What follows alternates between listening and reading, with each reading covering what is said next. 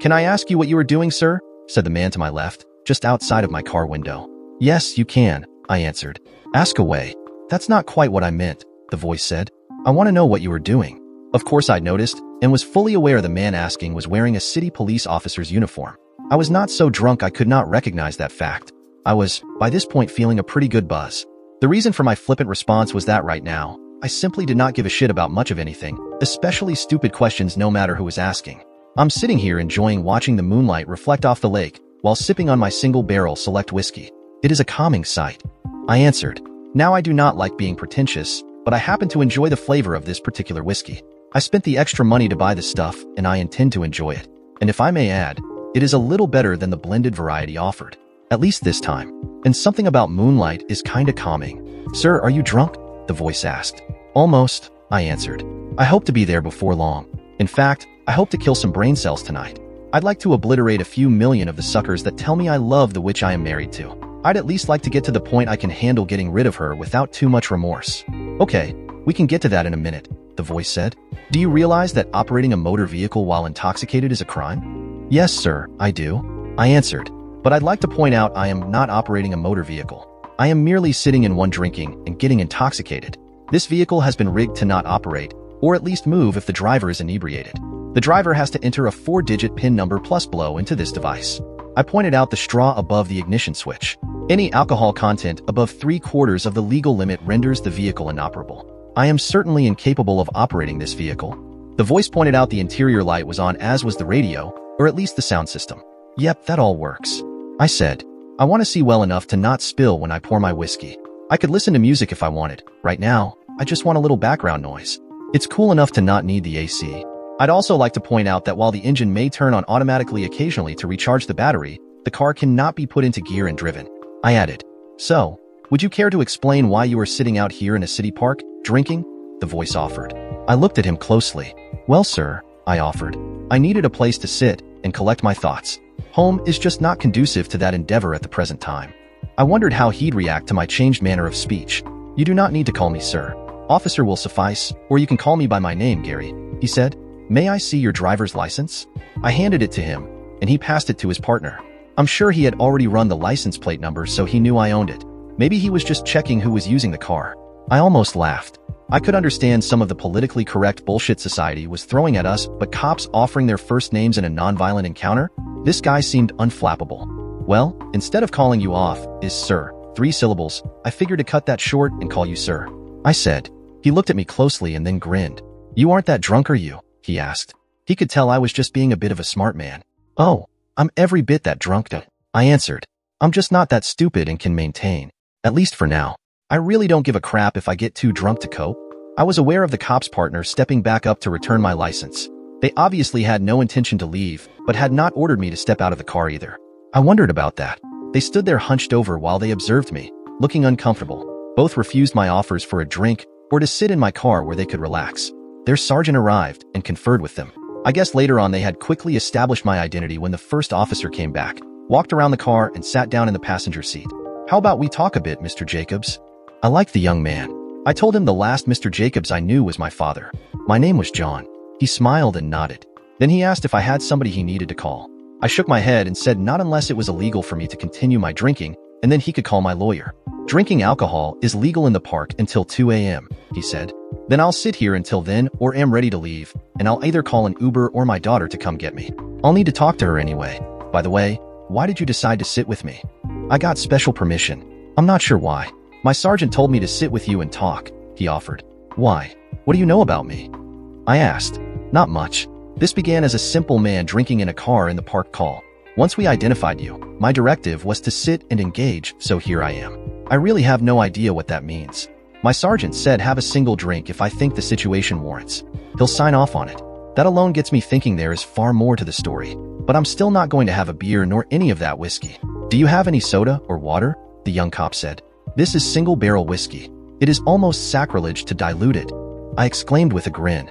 "But there might be a soda you'd like in the cooler behind your seat. I like something caffeinated every now and then, so I keep some stocked." He reached back to open the built-in refrigerator unit. "What kind of car is this?" "It looks like a regular little hybrid from the outside, but everything in it is high-tech. This is no ordinary car." He asked. "Who are you?" I ignored the young cop's obvious confusion and changed the subject by asking, "Are you married?"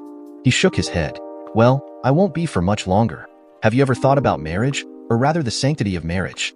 Fidelity versus infidelity?" "Well, yeah," Gary offered, hesitantly.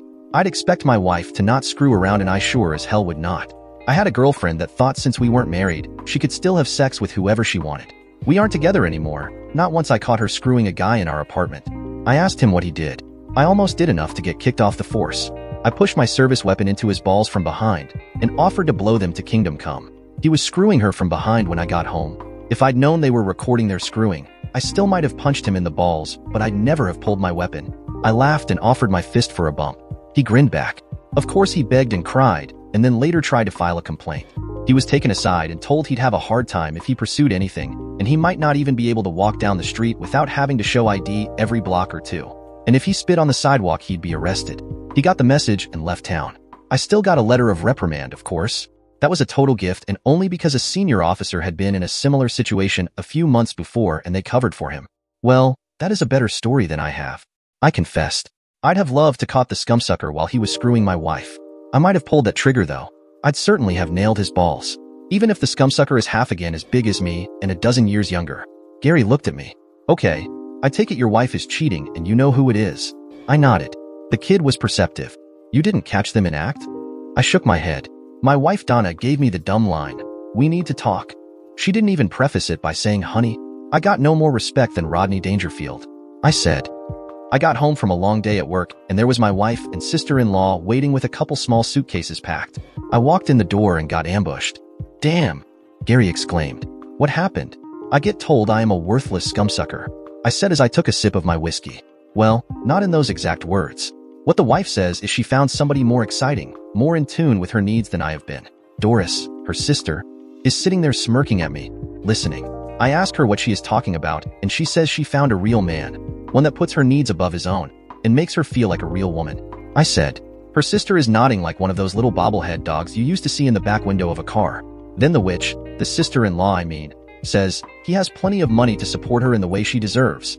So no arguing about it, and no talk of divorce. You better get on board and let her have her fun without any bullshit. She went on to tell me the guy was man enough to handle both of them sexually and rock their boats. So apparently both women are witches for this guy. Now that hurt. Not the she was cheating part. I hadn't even fully processed that part.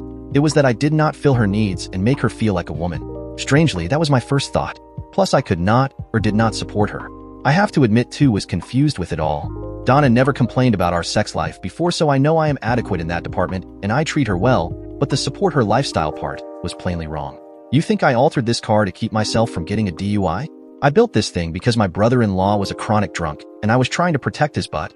Do my part as a member of the extended family. He'd have to enter the pin and blow into the analyzer before he could drive home after drinking. I always suspected the reason he drank so much was probably because of his witch of a wife. He was a nice guy and stayed with her because of his kids, even if they were mainly grown. The idiot could not get the car to run one night and accepted a ride from one of his drunk friends, and both got killed. I took the car back. "Let's get back to your wife, Mr. Jacobs," the young cop said, patiently. I told him to call me John. "Okay, John. So tell me about the rest of your encounter with your wife." I grinned. "You are recording this, aren't you? I still can't figure why you are sitting here with me. Do you have a degree in psychology or something? Is this one of those new age, woke interventions?" I asked as I took a sip. "Not that I care.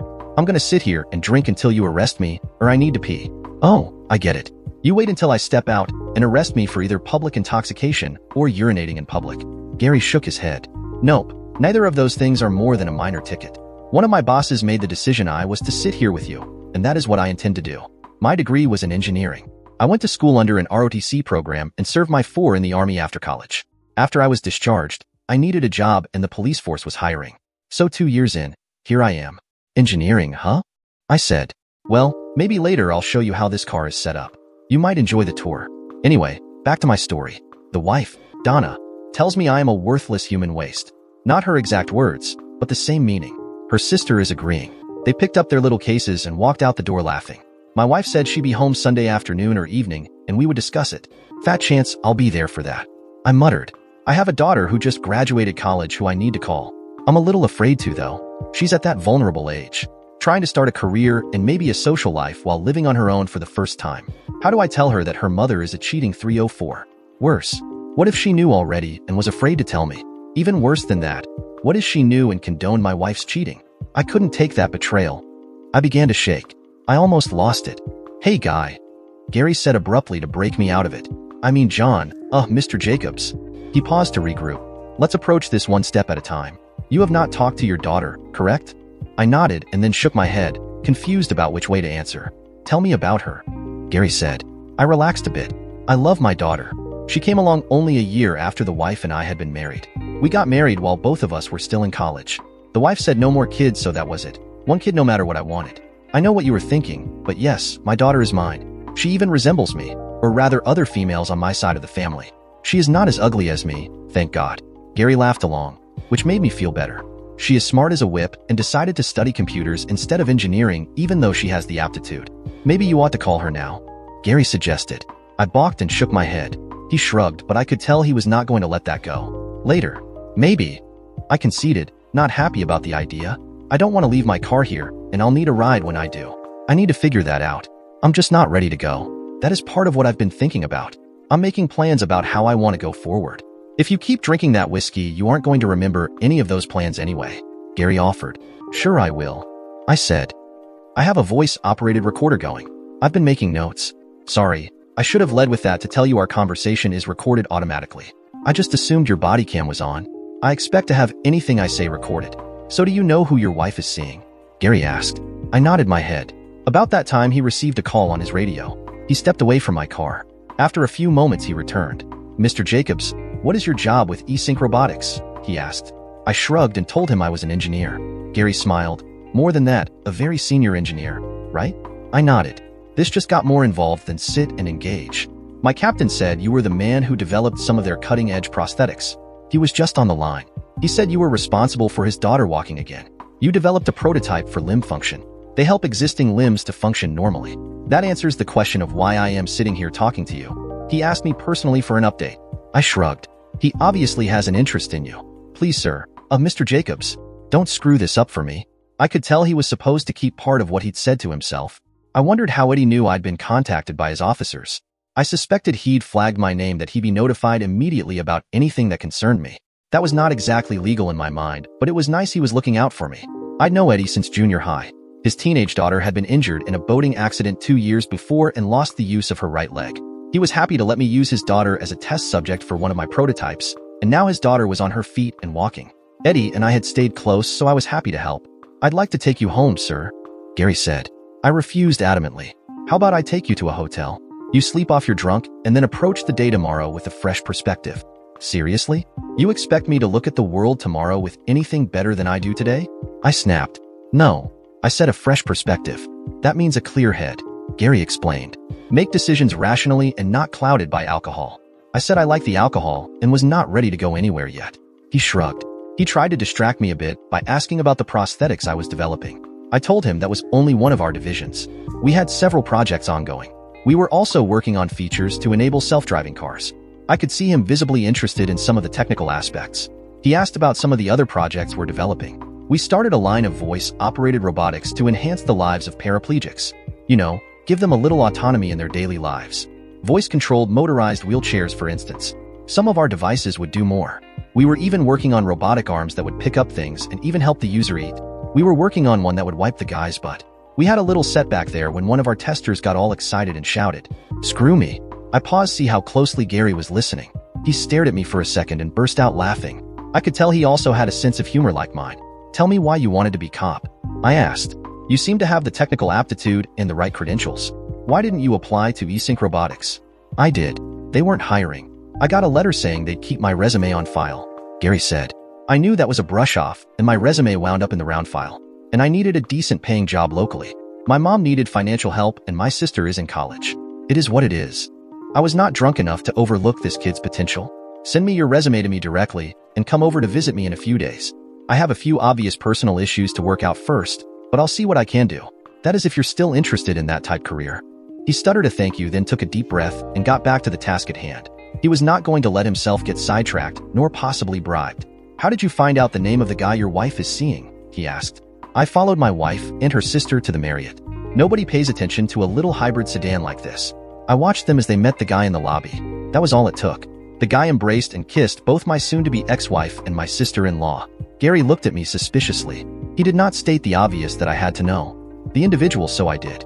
Yep, I know the scumbag. Smarmy a-hole. I'm curious if he deliberately set out to cuckold me or if he is just playing games. But he is certainly not the well-heeled rich guy who can provide my wife a better life she thinks he is. I'm guessing you make a pretty decent living, Mr. Jacobs, John? Gary said. I mean, if you are a senior engineer after all. Well, I assume you are fairly senior, judging from your age and the way you talk about the work. I wonder why your wife would think she needs more money. Or is that just something she said to bother you? You're curious if Donna's just a horny witch out looking for sex, or if she is a money-grubbing witch thinking about trading up. I said, probably a little of both.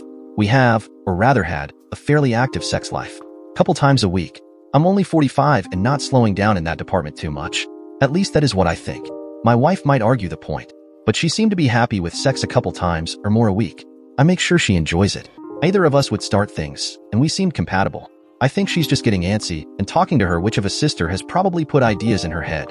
My sister-in-law is one of those compulsive individuals. She'll go gambling and be ahead a few $100. You know, hit a little jackpot. Next thing you know, she has lost it all back and heading to the ATM for more money. She'd say she hit once, so it is bound to happen again. By the end of the night, she's shit-faced drunk and broke. She has a decent job that should be enough to live on, but she is always broke and barely able to pay her bills even though her kids are grown and out of the house. My wife seems to bail her out constantly, which has been a bone of contention. I think she slips her sister some money often. In fact, I am sure of it. I generally try to keep quiet about it. After my brother-in-law died, Doris started seeing different men. I stayed out of that discussion too. I think the money is a bigger part of the issue with my wife. I don't bring home enough for her. She works as a school administrator, so we have a double income. We live well, have a modest but very nice home, and I paid for my daughter's college education so she could avoid student loans. We go out to eat at least once a week to a nice restaurant. We travel a couple of times a year, and she gets to buy the occasional piece of jewelry, especially when we go on cruises. But she wants more. Fancier cars, even though ours are only a couple years old. She got pissed when I bought this car back from my sister-in-law in return for one of our bailouts. She said a simple hybrid is beneath our station, even though this vehicle has been adapted to be far from simple. She drives a small sporty coupe, but wants more. She claims I should go in and demand a raise. I know I could get one, but she'd just spend the extra, or give it to her sister, and we'd be right back where we are. I did not add my brother had a nicer house, or at least bigger one than mine, but also had more kids. I told Donna years ago we did not need a bigger house with more useless, unfilled bedrooms. She never budged on the no more kids front. I don't want to be a shit, but it seems like your wife might be unhappy you aren't pushing for a raise. She seems to think you should demand it, even if you think your lifestyle is good. She thinks all you have to do is ask and you refuse. Gary offered. Well, part of that is my brother is my boss. I said. Gary looked at me in confusion. Yeah, Bob is the CEO and general manager. Thing is, we draw the same income, which my wife also knows. She just thinks we are both selling ourselves short. I did not want to reveal the rest of the story. Not then and not to a man I did not know well who had heard more about my private life than he should. Bob and I not only worked for eSync, we owned it. Or rather, our trust owned the controlling interest. We set our income level to be comfortable but not excessive. My older brother Bob was also trained as an engineer but liked the business side and got an MBA, so when he graduated, he started a small firm building computerized control units for various electronics. We'd used money from our inheritance, which was all locked away in a trust. The trust had paid for both our college educations. Of course, Bob hired me even before I'd graduated. The company had paid me while I went back to school for an advanced degree. I'd been married at the time with a baby, so my wife welcomed the money. We just never bothered to let it be known how the company's infrastructure was formulated. Our families just assumed we held senior positions because we had been with the company since its inception. We hired special talent to make it run, although for years now, our human resources hired most of the workers. The trust protected the company, but our individual assets were all subject to community property laws. That was part of what I was thinking about when Gary and his partner had tapped on my window earlier. So your wife thinks you are too soft to get with your brother and demand to be paid what you are worth, Gary surmised. I nodded. He did not come out and say it or ask, but I could tell he wondered if I was a wimp. Maybe I was in my wife's eyes. But I was happy with my job and my current lifestyle. We could live even better if she did not squander our money on her sister. So have you made any decisions so far? He asked. I told him only that I would be getting a divorce. I was not about to accept the disrespect. 24 years of marriage be damned. I think you need to have a talk with your daughter. You may be afraid of her reaction, but you need to hear it, he offered. I nodded reluctantly. Then he suggested he drive me home, and when I cringed he said, well, your wife is not going to be there, but I can see where you might be reluctant. Stay there. You know, be seen as the rejected husband waiting for his wife to come home. I raised my middle finger. He shrugged as he smiled, knowing he was getting a reaction. Were it me, I'd be packing up my wife's shit and trying to establish my territory. But if your situation turns out like one of my fellow officers, your wife is gonna just move right back in. I'd at least get some of my personal stuff secured. Change the combination on the safe if you have one. Grab up important paperwork. Just no driving around tonight. I've been thinking about that. I admitted. I just didn't want to take the risk of getting angry and start smashing up the place. Or maybe burn the place down. I fantasized about that part. The house is paid for, and I don't think it is a crime if I don't file for insurance. Gary shook his head. Getting drunk and staying in a hotel is certainly cheaper than letting your anger get ahead of common sense and lashing out. You probably would not be arrested for arson, but your wife could still sue you for destroying her stuff even if she doesn't actually file charges for vandalism. Plus, she owns half of all of it. Not worth the risk. He stopped to frown. Even finding my girlfriend cheating on me was not reason for me to kick her out. Not according to the law. Because she was living there already, and it was considered her home, she got to stay. We have some stupid laws about evicting people. I asked him how he handled it. Oh, she got to stay in the apartment, but that didn't mean I had to stay with her. So I moved all my stuff out, and I mean all my stuff. The furniture was mine. So when I got finished, all that was left was her clothes hanging in the closet, and what had been in the dresser was left folded neatly on the floor. Her toiletries were still in the bathroom, and her computer and all her books and stuff were on the floor. I left the food in the fridge because she bought some of it, but not a cup or dish to eat it off of or a pot to cook it in. My buddies helped, so they were all witnesses to nothing being destroyed or messed up in any way. I had to laugh. It was that or cry when I thought about how that part of my life was over. My marriage was toast. I was simply not going to let Donna treat me that way. When Gary once again suggested I call my daughter, I agreed. First, I had him drive me to a drugstore to buy a toothbrush and then to a hotel. I stipulated it not be the Marriott. Once I checked in, I called my daughter. Gary called one of his fellow officers to pick him up, and after we exchanged phone numbers, he left. Daddy, why are you in a hotel? My daughter, June, asked immediately. Did something happen between you and Mom? I told her I would prefer to talk to her in person if she was available. Hell yeah, I'm available. I went out to dinner with my friends, but I'm always available for you. I'll be there as soon as I can. After I hung up, I realized I'd forgot to tell her not to call her mother before we talked, but then decided I did not care if she did. What's going on? June asked as soon as I opened the door to my hotel room. She frowned at my half-inebriated state. You being drunk means Mom did something. I'm guessing whatever she did was both stupid and hurtful. She isn't stupid enough to try to kick you out. You'd have dug your heels in. She left you, didn't she? She is off with Aunt Doris. I asked her how she gathered that. I drove by the house but did not stop. Aunt Doris's car is in the driveway, but over to one side in front of your part of the garage. I could not tell if Mom's car was there. June said, oh shit, did they go off together to party, or worse? June asked the last part, stepping close to see my reaction. I nodded. Damn, she exclaimed and grabbed me in a hug and squeezed me as she cried. I'm so sorry, Daddy. I could not hold it back and began to sob. Despite my anger and the feeling of hurt my wife had left me, I knew my little girl was on my side. I loved her, but I can't put up with this. 24 years down the drain. I lamented. Not down the drain. Just a new beginning, Daddy. You have me, June proclaimed as we hugged. I was happy she did not immediately protest and say I needed to forgive. Finally, I had to ask, did you know any of this? Any advanced warning? She shook her head and then hesitated before continuing. Well, I suspected something was up. She and Aunt Doris have been spending a lot of time together. Surely you noticed that. June offered. I agreed. She even stayed over at her sister's house overnight on occasion. The light bulb came on. June continued, well, Doris has been doing a lot of partying. And by that I mean going out to bars, dancing and whatnot. She didn't say it outright, but I'm sure she has been sleeping around. She'd see some guy and comment on his, but being cute. That kind of thing. Mom said she sort of wished she could do that.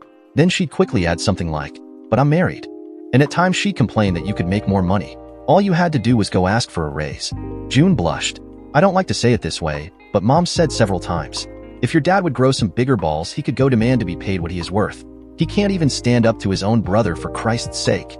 I shrugged and said we had enough money to live well if Donna would not waste it. Oh, I know. I've watched her waste money, especially after you would not let me. You gave me an allowance the whole time I was in school. I mean, even after paying all my bills. You told me to consider that my pay for being a student and getting good grades. I had to live within that amount or do without. I think you deliberately limited how much I got, so I had to learn to budget. June said. She broke off talking as she looked in the minibar. I can't drink that rocket straight. I need to mix it. Do you want to pay the high cost of this minibar, or do I walk down and use the soda machine down the hall? I need a drink while you tell me what happened. The thought made me laugh. Even now she was looking at the economical way. She was my daughter. For one thing, this is not rotgut. It is high-dollar single-barrel whiskey. It cost me over $50 a bottle. But save the walk. We'll spend the money. Half of it is coming out of your mother's share anyway when we settle our property. That statement set June back. So this is not something you are willing to forget and forgive? More than an argument about money, June said. I told her it was much more and laid it all out. I gave her a detailed account of my time from when I came home to her showing up, including what I observed her mother and aunt do in the lobby of the Marriott. A cop sat with you in your car and then drove you here, she asked, impressed. I nodded. He's a nice guy. I said. Smart. He'll be successful at whatever he does. He gave me some advice. Like not go home and burn the place to the ground, or throw all your mother's crap out on the front lawn for the neighbors to see. Although I am not about to hide a bit of any of this from anybody. She made her decision. I made mine. As far as I am concerned, I'll let everybody know what a cheating witch she is. She might even like the advertisement she's on the menu and available. She might be deluded enough to think she can trade up like she said. Or maybe she is trying to push some agenda to get me to accept her new decision to do what she wants. By that I mean she has to know she cannot share the same guy with her sister. Not in the long run. That whole idea is just stupid. It was her spouting off. You sat and thought all this out while sitting in your car and drinking? June asked, slightly amused. I'm not as stupid as everybody thinks. I said, I can think through a situation. Your mother did not just suddenly get hit by some impulse to be a 304. She and your aunt have been planning this. This has to have been brewing for some time. June nodded as she listened. What bothered me earlier was how much she might have told you, and if you on board. That got a reaction. June stared at me, her mouth open. That turned to a glare and then softened. Tears formed. You can't believe I would be part of any plan to screw you over, Daddy? I shook my head. I knew for sure she had no inkling of her mother's intentions. I just had all kinds of thoughts tonight as I sat drinking. How it came about, what really happened, who knew? I said. My thoughts were all over the map. Well, I can tell you this. June declared. She might be my mother, but that is not going to stop me from telling her what a dumb witch I think she is. She asked me what I plan to do now in the short term. I told her what Gary had said about how he handled his girlfriend's cheating. He is not an expert, but I have to applaud how he handled the situation. I said. He was decisive and handled it directly but kept his cool. I hope to be as cool, but I can tell you this, there is no way back. I'm just not wired to forgive this. This is not some one-time drunk mistake that can be smoothed over with counseling. This was a deliberate decision to destroy me, to rub my nose in it. Your mother might try to tell me it was just sex even, or she was just trying to get my attention. Well, she messed up if she did. June said, you were always tough on me.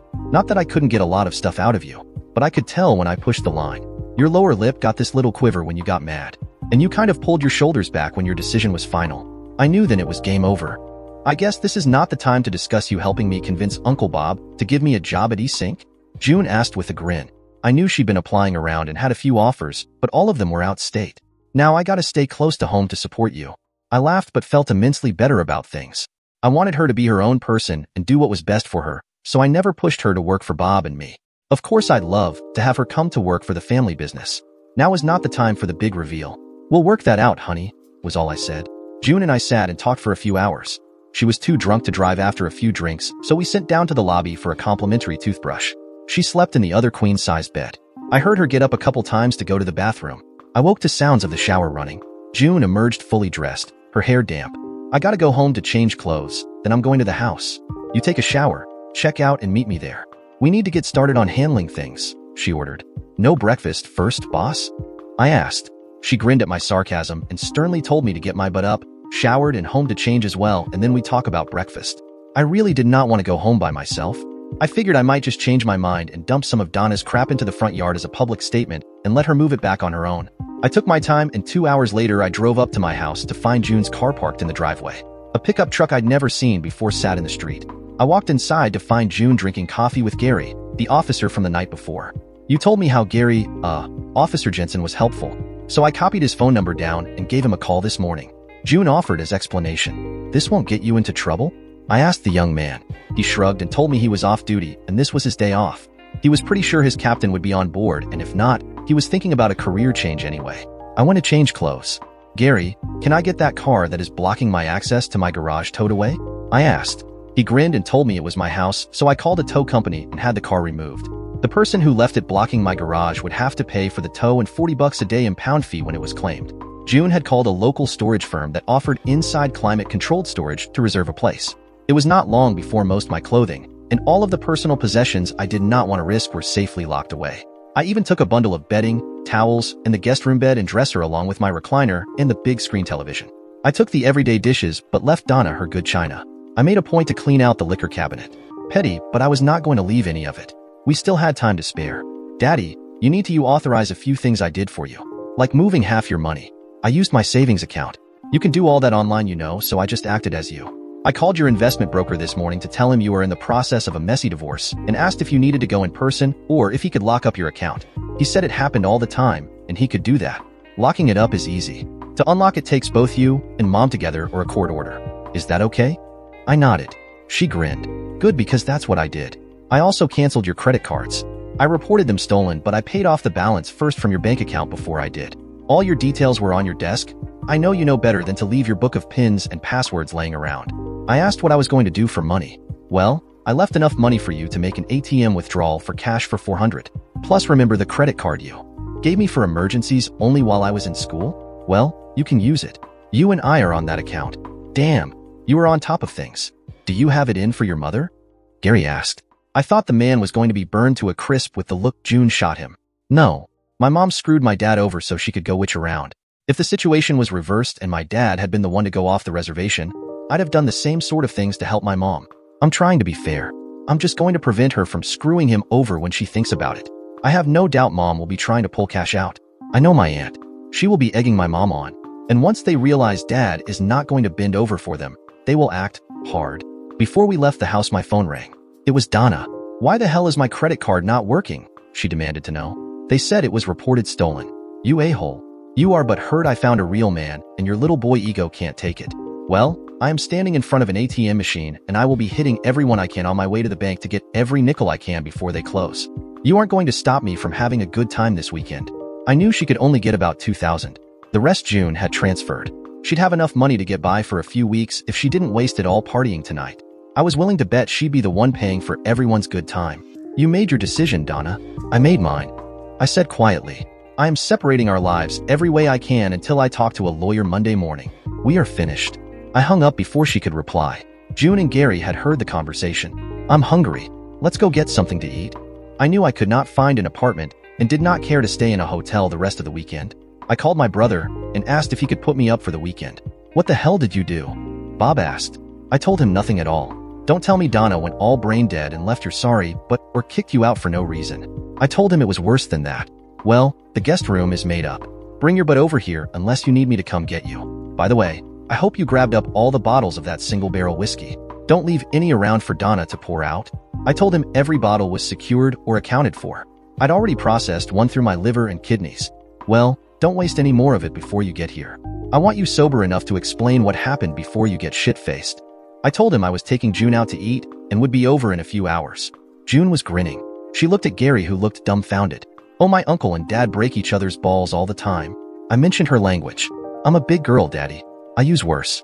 Anyway, Gary, Uncle Bob and Daddy have each other's backs. Their banter means nothing. You can tell it is serious when the banter ends. I'll bet their next conversation is straight up. After we ate, they followed me to my brother's house and then went on their way. My brother and I had a series of long talks for most of the rest of the weekend. His wife, Evelyn, listened to a few at the beginning, and after muttering a few comments like conceited, self-serving witch, she left us alone. I wondered when I'd hear from Donna next. She had not called me when she checked her bank balance. About 5 o'clock on Sunday, my phone rang. Hello, Donna. I said in as level a voice as I could muster. What the hell have you done? She almost yelled. Where the hell is Doris' car? I thought you were just pissed and canceled the credit cards trying to stop me having a good time. You mean that piece of crap car that was blocking access to my garage? I asked. I had it towed. I'm not sure how late they stay open on a Sunday, but their business card is on the kitchen table. You'll have to pay the towing and the impound fee to get it back, though. I hope you saved enough of your party money for that. Is your little male ego so bruised you had to take it out on my sister? Donna gritted. I heard Doris yelling in the background, calling me all kind of names. I told you we'd talk when I got home, and I'd tell you how things are gonna be. You are gonna pay for your little temper tantrum. You know it will be our money that gets the car back, not hers. First of all, your comment about my little male ego just cost you. I hate that, I said, seething. Secondly, I have no interest in hearing you dictate how things are gonna be. You made it clear you were going out to witch around and you found a better man, so as far as I am concerned, he can have you. Did you seriously think I'd stick around to listen to you dictate how things would be? If you look around, I cleared a lot of my personal stuff out of the house. I told you yesterday I was separating my life from yours. I'll just take my little bruised ego and leave you to it. So if you have something productive to offer, say it or hang up." I heard her mutter, "This is not how it was supposed to go." In the background, I could hear Doris say, "Tell the chicken to back off. He'll come crawling back before long." I hung up. Surprisingly, I was not upset. I felt cold inside, totally frosty. I realized I might mourn the death of my marriage later, but right now I did not really care. But I certainly wanted to get some payback. I halfway expected her to call me back to curse at me after she looked around the house, but did not hear another word from either Donna or Doris until late the next day. I'd taken the day off to talk to our corporate attorney, who quickly directed me to a divorce lawyer. I was given the usually unhappy news of what happens in a divorce. I'd lose half of everything. Fortunately for me, my trust protected my business interests. Donna made about the same income as I did, so alimony was not going to be an issue. We had a little in personal investments, but only about $20,000. We'd pretty much spent our extra income sending June to school and bailing Doris out of her financial messes. Our main asset was our house, which I'd be happy to sell or let Donna buy me out, which I knew she could not without a big loan. We had no dependent children. Doris did not count as a dependent. I made plans to have Donna served the following afternoon. I honestly thought I would not hear a peep out of Donna until after she was served, and then it would be vindictive screaming. About 4 in the afternoon, she called me. "I'd like to talk," she offered quietly. "So talk," I told her. "Not now. I'm still at work. Can you come home and we can talk in private?" she said. "Nope," I answered succinctly. "You can close your office door and talk now, or call me back after you leave. But as far as my driving all the way to the house for 2 minutes or less of discussion, it is not worth the effort." "What do you mean 2 minutes? That is all our marriage is worth to you?" she asked, perplexed and starting to get angry. "No, it is worth far more than that," I answered.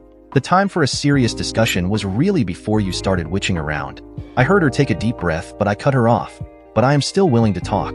I'd like to hear what you have to say. But I know your sister is going to show up and start running her mouth, and I will walk out the door. Or she will get stupid and try to block my car in. That will result on one of two things. One, I have it towed again. Or I break her window to get access and release her emergency brake so I can push it out of the way. That will get me arrested." She said she'd make sure her sister did not show up.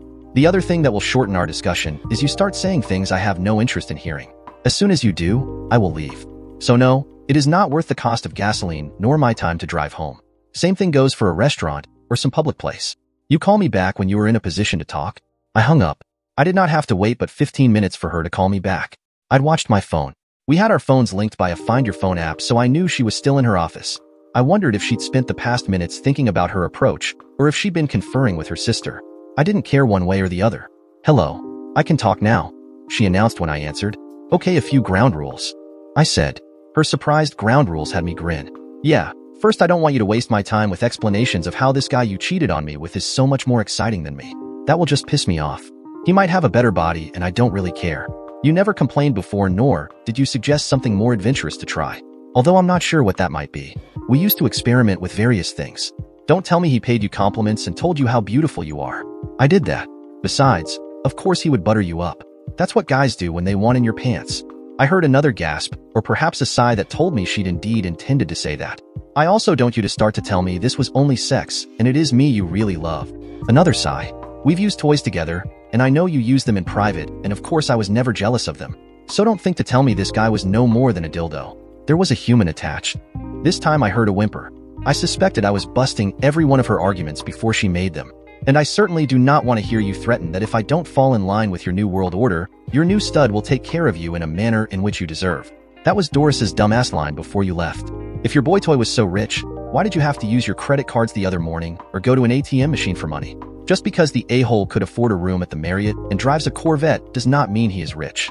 I cringed. I'd outed myself and revealed I knew too much. I wondered if she caught on. She had. "How did you know he drives a vet?" she asked. "And the Mari." I cut her off by saying, "And last but certainly not least, don't tell me this was your first and only time cheating. The way he greeted both you and your sister told me he knew both of you well.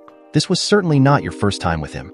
I don't care if this was your second or your 100th time, but both of you screwed him before." "You followed us?" she cried. "I'm sure you did not hire a private investigator. You had no clue before Friday evening. We were so careful." I almost laughed. She totally forgot about the a-hole's car. I did not want that getting back to him. Not yet.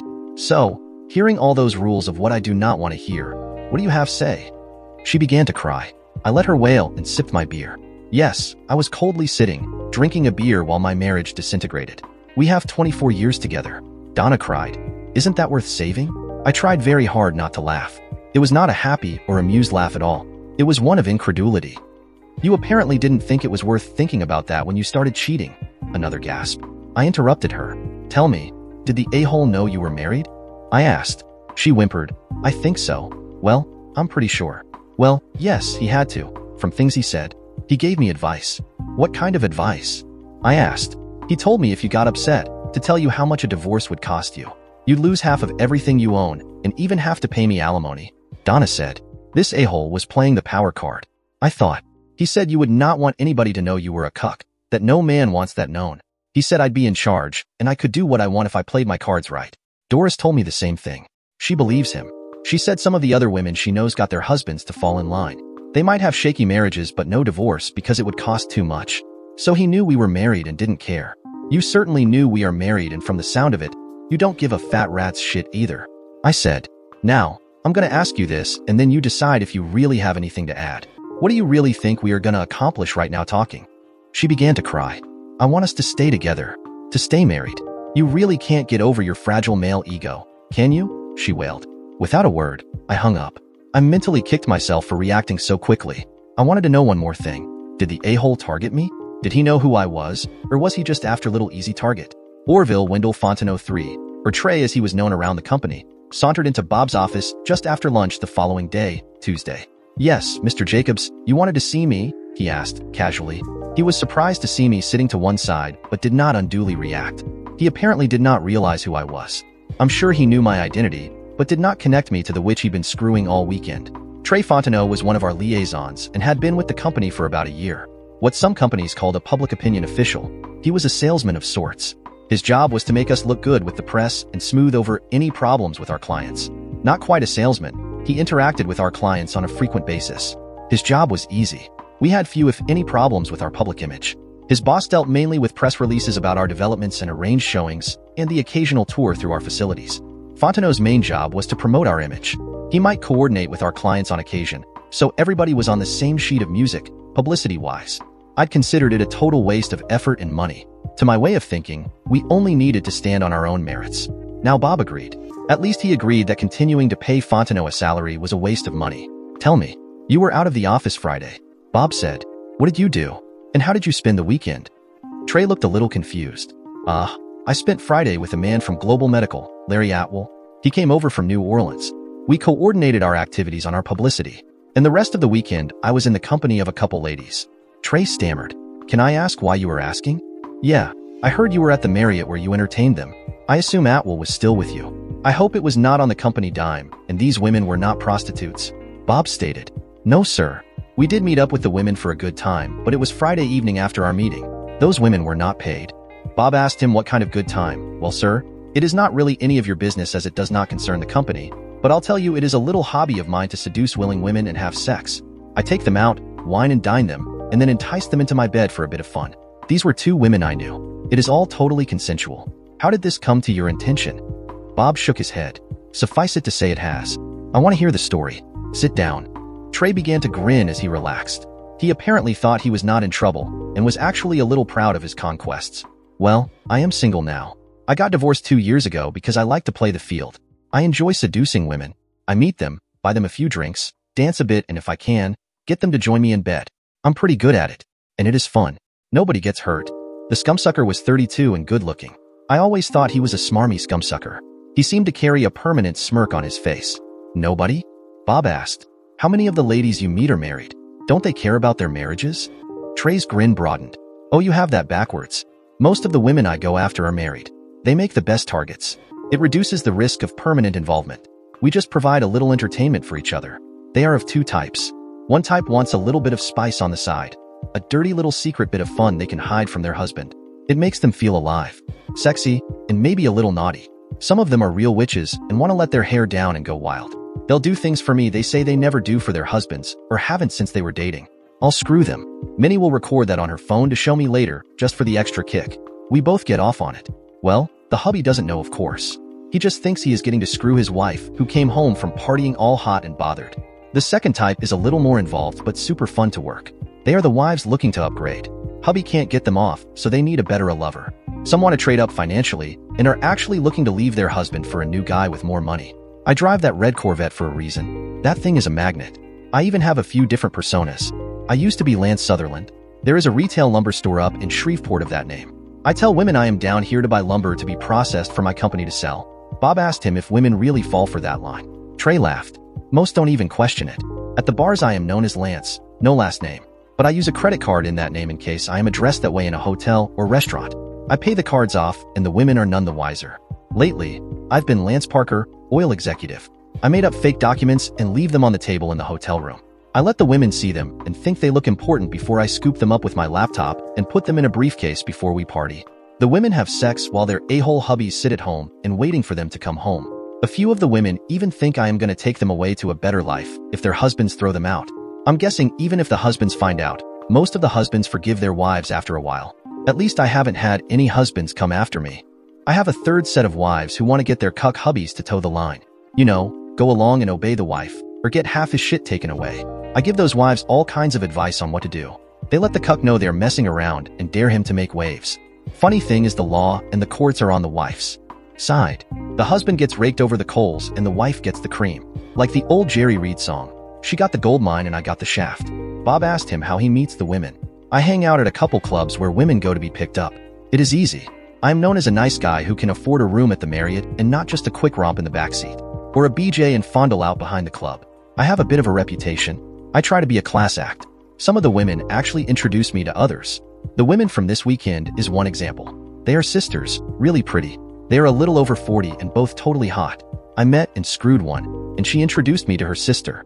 I've done them both a few times, so when Larry came to town, I invited them to join us at the Marriott for a weekend of hot, no-holds-barred sex. They jumped at it. Women love to get lanced. His smirk turned into a wide grin. How can you afford the Marriott every weekend? Bob asked. That has to be expensive. That's the beauty of the plan. Trey offered, grinning, almost excited to tell the story. My cousin is the night manager. He'll block me a room early and then after midnight, he'll change it back in the computer to say it was unoccupied. I don't pay a nickel. The cleaning staff show up, see the room needs to be made up so they clean it. Nobody is any the wiser. This weekend I got a suite, 2 bedrooms and a living area, all for free. The women thought I am a high roller or rich. Larry and I both screwed both the witches and they loved it. My cousin even came up after he got off shift, and they double-teamed him as his tip. Trey said, he did not see me ball my hands into fists. I so wanted to stand up and punch him in the throat and then cut his balls off. They did all that, and you didn't have to pay them? Bob asked, seemingly enthralled. Did you use drugs or alcohol, or are they just 304s? No drugs at all. Well, no illegal drugs. Both Larry and I used Viagra to keep our excitement. But even then after a while, you get tired and have to rest. No other drugs at all. I can take a drug test at any time. I've given women a little X in the past, but it isn't worth the risk and these women were wild. The only thing they would not do was girl on girl. Both said they couldn't do anything with her sister. And you can bet Larry and I tried hard to convince them otherwise. That would be kinky. At least Donna and Doris have a few morals. I thought, well, I have a couple concerns about this, interesting as it is. Bob said, first, have you ever pursued any of the women here at NSYNC? No, sir. Trey said, my daddy taught me early in life to never shit where I eat. I know we have hard non-fraternization rules. Okay, so you do this picking up women here in town. Do you do anything of the sort when you go out of town? Bob asked. I mean, you provided entertainment for Larry Atwell over here. Does he reciprocate and do something similar in return when you go there? That leads me to ask if any of the other company reps we do business with do the same. I don't want this to blow back on us. Only Larry. Trey said.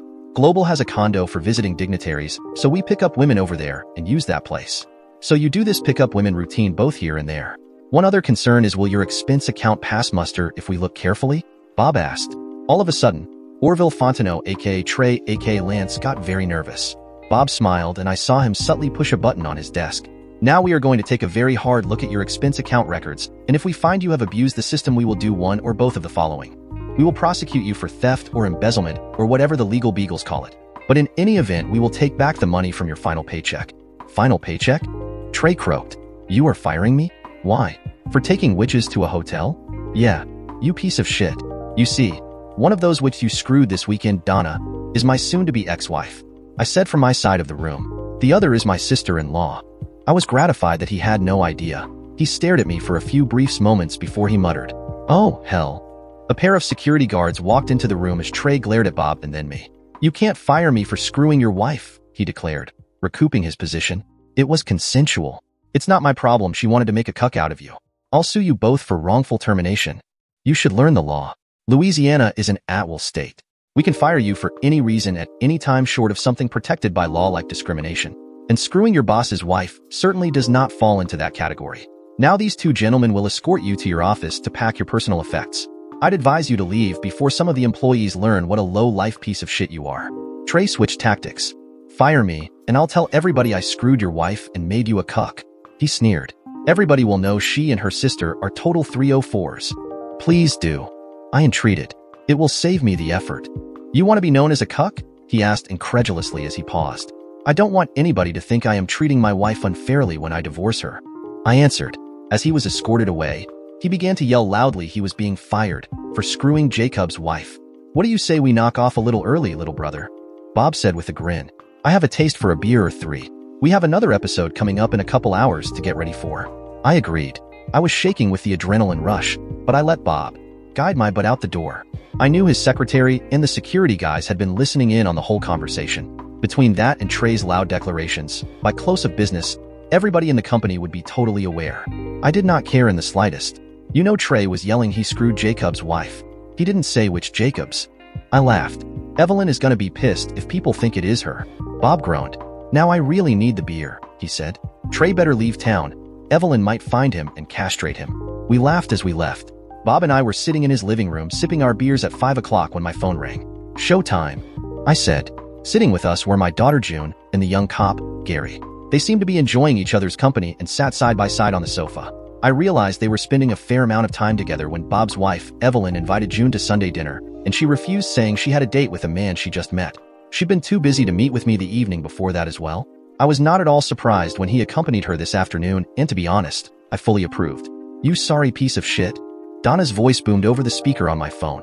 "Do you have any idea how humiliated I was? Do you realize that you might have cost me my promotion and maybe even my job? How could you do that? After all our years together? Well, I hope you don't lose your job," I answered, trying to keep a straight face. "I'd hate to have to pay my unemployed ex-wife support, but I really do not care if your promotion is dead in the water. You might deserve it. To be honest, I timed your being served to the school board meeting being let out, and I could tell you were deeply humiliated. But as to why I would do it after our years together, remember when you scoffed at me about how your being a witch and cheating on me bruised my fragile male ego the other day? You even repeated the line when we talked yesterday. Well, I hope your fragile female ego took a beating. It certainly appeared so on the video I saw." "Video?" she screeched. "Of course. My lawyer told me it was not a good idea for me to be present, so I sent somebody to record it," I said. "Oh, speaking of video, I am going to send you a video of Orville Wendell Fontenot III, or should I say TURD, giving details about you and Doris being his witches for the whole weekend." "Oh, I forgot. You don't know him by that name. But he told Bob and me how he impaled you on his lance many times this past weekend in all 3 of your holes." Donna's feeble lance was clearly audible. "Yeah, it seems he works, or rather used to work at eSync, and makes a hobby out of seducing married witches at local pickup places. He was pretty graphic about how he and his buddy took both you and Doris in all 3 holes, and even invited his cousin up to the room to join them for a romp. Now I'd suggest you get an attorney quickly so you can sign and return the divorce papers. I'd hate to send copies of these videos to everybody. Like your parents. They are getting up there in age. I doubt they'd want to hear how both their daughters are 304s. I like them, but there are limits as to how much I will spare them. I refuse to let them think of me as the bad guy in our divorce. You and Doris need to make sure of that. Yeah, it is part of my fragile male ego, but I will not be the villain here." Now, I was very fair in the terms I offered, and even split with no alimony. Once you sell the house, you can even keep bailing your sister out financially, well, for a while at least, until you run out of money. I'd advise you move in together, and you control the money. I know she gave you bad advice and introduced you to Orville, or Lance as he wants to be known, but you two might still work things out. Well, if you don't let your fragile ego get in the way." I heard her bawling as we disconnected. I looked around the room as I shrugged. In the video, it took a while for her to stop crying after she was served. I wonder how long it will take her now. I would never know. I had seen the video of her being served before Donna called. She had just come out of her meeting with the school board. They were there to discuss her promotion within the school administration system. On the video, she walked out all smiles, followed by several board members. I suspected it had very gone well in her behalf. That expression turned to a look of consternation when a young process server stepped up and asked her if she was Donna Jacobs. When she confirmed that, she was handed the envelope and heard the declaration she had been served. But because she had repeated that one dumbass phrase, I could not get over her cheating and need for extra male companionship because of my fragile male ego. I went one step further. A male dressed as an old-time town crier hollered across the foyer and announced in a loud voice, hear ye, Donna Jacobs, now known as the cheating 304, has been served. Immediately, two young women at his side began to toot on their kazoos. I thought at first they were just going to trumpet the announcement, but they began to play a tune that sounded like the song at a wedding, Here Comes the Bride. Then all three began to sing, Here Comes the Witch, all dressed to rut. Her marriage is over. She's out on her butt. They turned and walked out of the hall playing the tune on their kazoos. The video ended with Donna collapsing to her knees, bawling. Nobody noticed the young police officer standing to one side with a cell phone, recording the event. Daddy, Gary recorded that as a favor for you. But please don't send it out, my daughter, June implored. I begged him not to record it, but he said he'd promised. He said his word is his bond. I told her the only person who might see that video from now on would be her mother, unless she fought the divorce. And Donna would certainly get a copy of Fontenot's exit interview video. Epilogue. Donna did not fight the divorce. Her lawyer told her my terms were reasonable and in line with current divorce laws. As expected, she begged to go to counseling to save our marriage. I could tell by her look of anger when she opened her mouth about how I could not get over her actions and forgive her after 20-plus years of marriage, that she was about to mention my fragile male ego again. Say it. Say fragile male ego once. If I ever hear you or your sister utter that phrase, I will send all videos out, especially to your parents. I said. She shut up and stared at me as she cried. She hated having to sell the house we used to own. It wasn't good enough for her until forced to sell. Then it was a palace. I really hoped she didn't give too much of her share of the proceeds to pay her sister's bills. June said she would get involved and try to prevent that. I did not care. Orville, aka Trey aka Lance, found it difficult to get a job remotely similar to the plush job he had with us. Perhaps being charged with theft from abusing his expense account hurt his future chances. Perhaps it was the laughter the HR rep of any prospective company heard when they called to check his employment history. Only a few asked for a subsequent explanation. Trey's legal problems were compounded when the Marriott Hotel Corporation filed charges against him and his cousin for theft of services. I did not even know that was a thing, but a night manager is not authorized to comp rooms, especially for sexual benefits. The corporation made the situation public to set an example for their employees nationwide. I heard the charges were eventually dropped, but only after Orville and his cousin went bankrupt trying to pay their $300 an hour attorney fees for their defense. Global Medical quickly fired and replaced Larry Atwell, Trey's friend. He joined Trey in the ranks of the unemployable. I'm guessing somebody is watching out for his future career like somebody here at home is watching Trey's. Of course, I lost out as well. My 24-year marriage was over. It would take me a while to regain trust in women, but I met several who assured me I could climb back in the saddle without much effort. They would help me. They were there to convince me I was wrong to judge women based on two in my family. On the bright side, I no longer had to contend with a cheating wife and a parasitic sister-in-law. The only two who came out ahead in this whole affair was my daughter June and future son-in-law Gary, former cop, and my present protege. Dear listeners, please share your thoughts in the comments section below and don't forget to like, share, and subscribe.